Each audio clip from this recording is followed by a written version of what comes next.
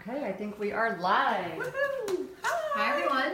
So we are back with your weekly cooking tips and back with Chef Honor. Yay! And one of the things that has always thrown me when I started getting into healthy cooking, I'm not a chef. In fact, Daniel says I went from disaster to master. She's awesome.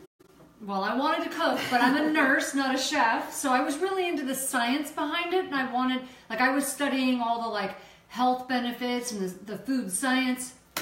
So I'm like, oh, I understand this. And then I went into the kitchen and I'm like, oh no, what do I do now? Because it was complicated for me. It was overwhelming. It was confusing. So all the terminology and the different tools. And so we want to make that easier for you. We're going to spend time just over time. Yep. We're going to throw tips in there for you, right? So, yes. And what seems simple to a chef is not simple to a lot of us.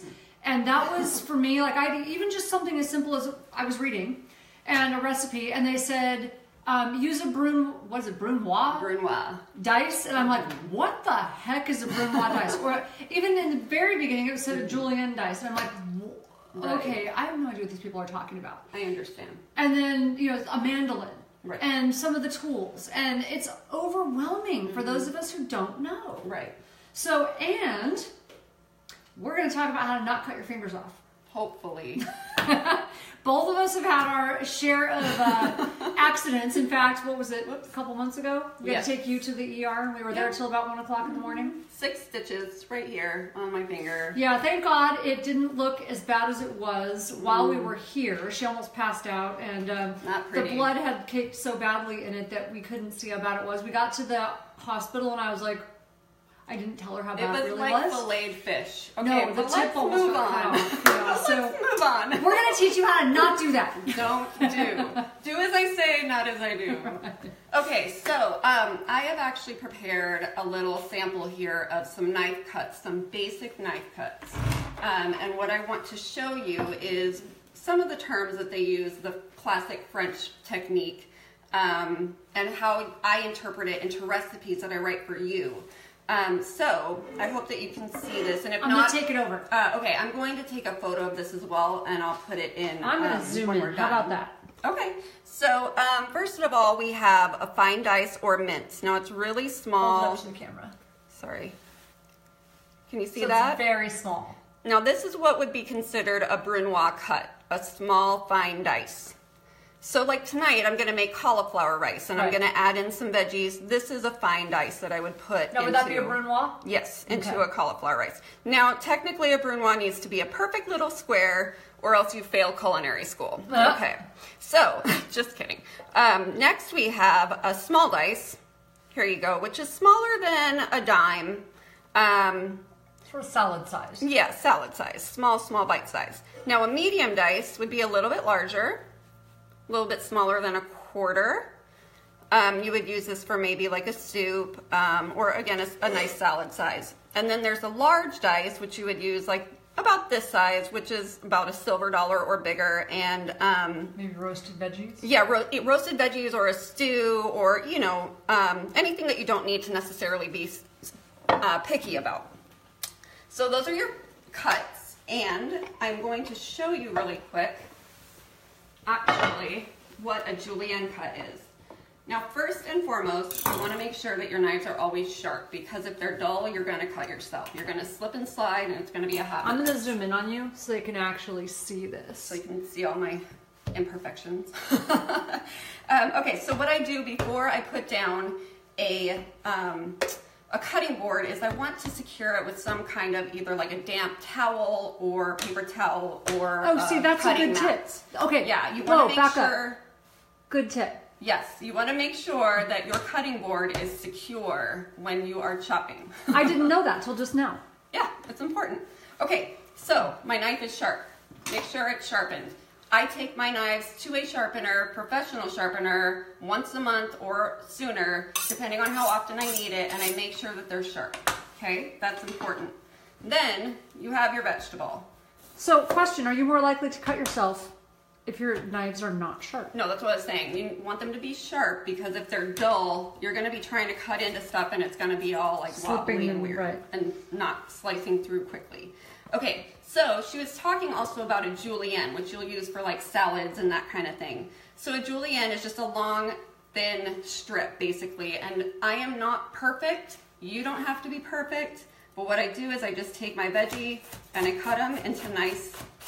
So I see you're strips. tucking your fingers in. Yes, you tuck your fingers in. Do that again so I can zoom in. So you tuck your fingers in and you just kind of go like this. And you want to protect your fingers like a square with the knife. Okay? Create yourself a guard. Put your thumb behind if you want to. And there you go. That's a julienne. So long and skinny. Yep. Long and skinny. All right. Why don't they just say long and skinny? If you ever have any questions, feel free to ask me.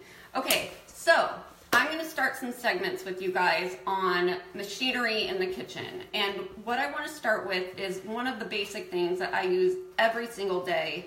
It is a food processor. Switch places? Sure. So I use two different size food processors. I don't know if you can see them. Do you want to make sure that they can see both sizes?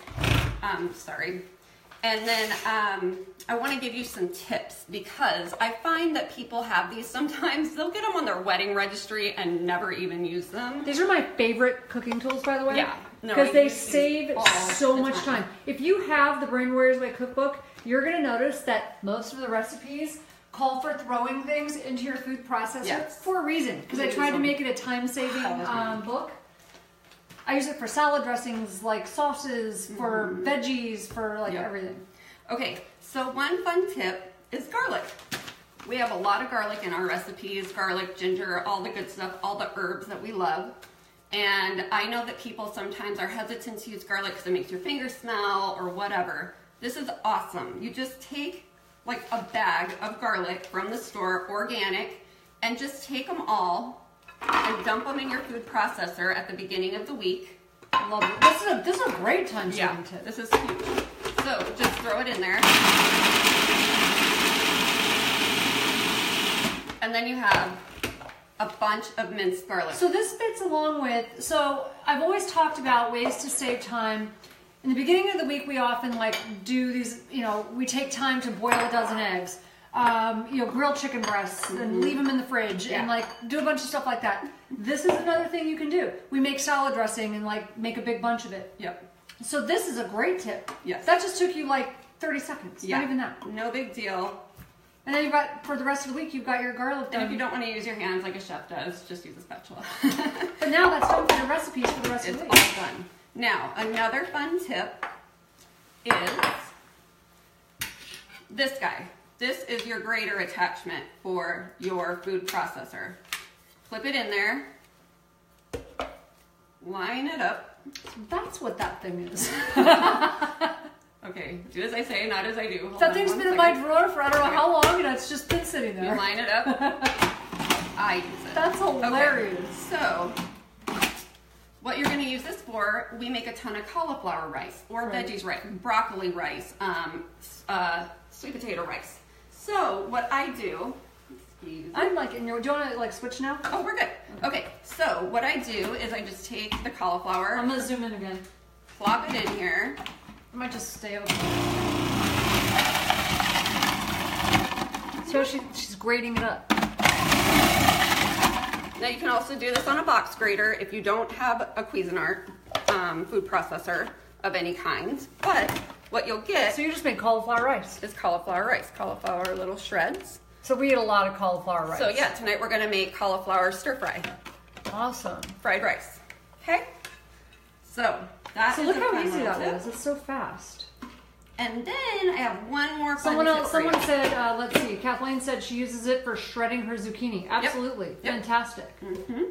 Okay, so one more fun tip that honestly was something that occurred to me just a couple of years ago because I've never had to think about it.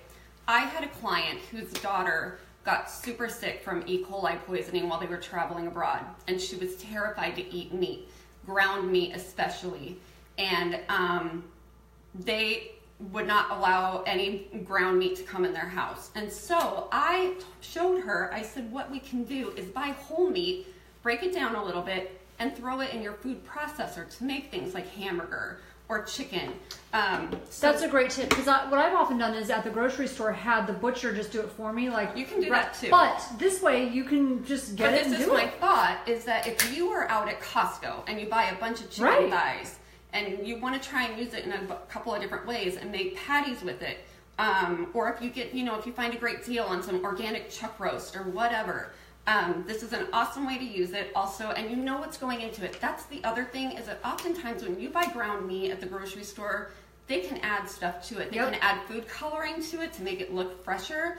They sometimes will add ingredients like MSG or, God forbid, gluten, ingredients. You just never know what has been put in there. So buy organic, please.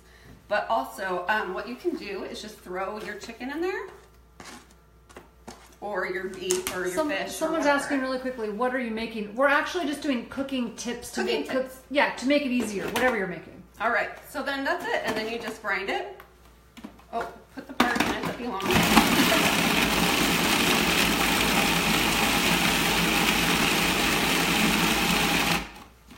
And you'll see, you have ground chicken. Fantastic. Or ground beef, or ground fish, or whatever you're working with. And it's an awesome way to use meat in a variety of ways. Awesome. So there's a whole bunch more, obviously. 8 cookbooks later, I've had to learn this the hard way. Then she comes along and I'm like, I could have saved so much time if I had just known that one little thing. So we're going to have Honor coming back and doing lots of these little tips. Stay tuned. She's going to answer questions for you here. She's also our coach on Brain Fit Life. Yes.